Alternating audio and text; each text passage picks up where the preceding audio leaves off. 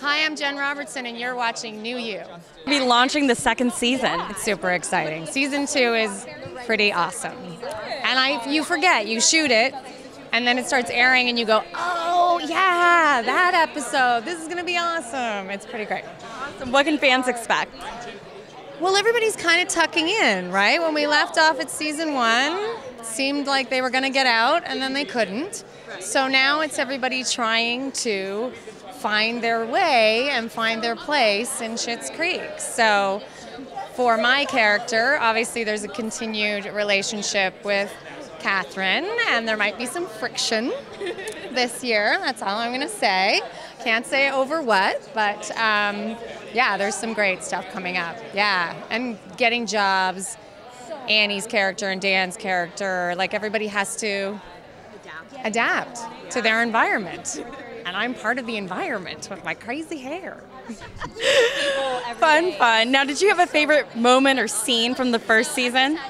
I did. My favorite moment from the first season was the Hawaiian luau episode where Catherine and I are on a porch swing, probably drunk, probably a little high, talking about our past lives, and you find out that Catherine's character also came from a small town and kind of left it all behind, but it was and she's one of my comedy idols. So I'm sitting here, in a porch swing with her doing this scene going, I'm like working with one of my comedy idols right now. So it was just a fun scene, fun information to learn about her because she's so incredibly fancy, but that she comes from the same place as my character is very interesting.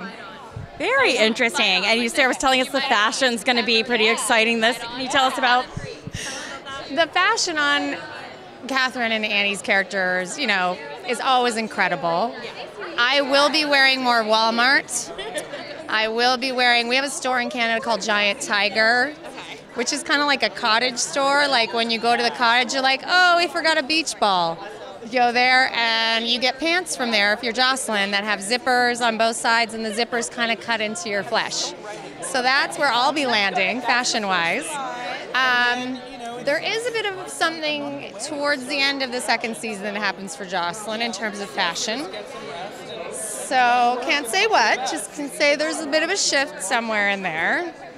Whether it sticks or not, I can't say. And how is the chemistry between everyone on set? It's a very relaxed, easy set. It's a family.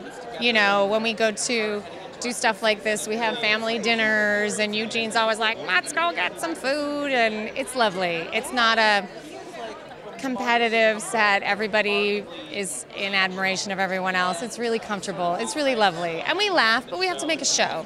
So we have to pull it together, finish the scene, and then laugh. Yeah. All right, lastly, for anyone who's going to binge watch and dive into this show, what do you think is the big draw, and what would you kind of compare it to? In terms of shows, people have said it's a reverse Green Acres, a modern day remake of that. You should watch because, I think it finds an audience because it appeals to a lot of different age groups. The younger people really like David and Alexis, and the older people like the older characters like us. I don't know, it's a family viewing show that connects with all different generations. I think that's part of and it has heart. At the end of the day, all these crazy people love each other.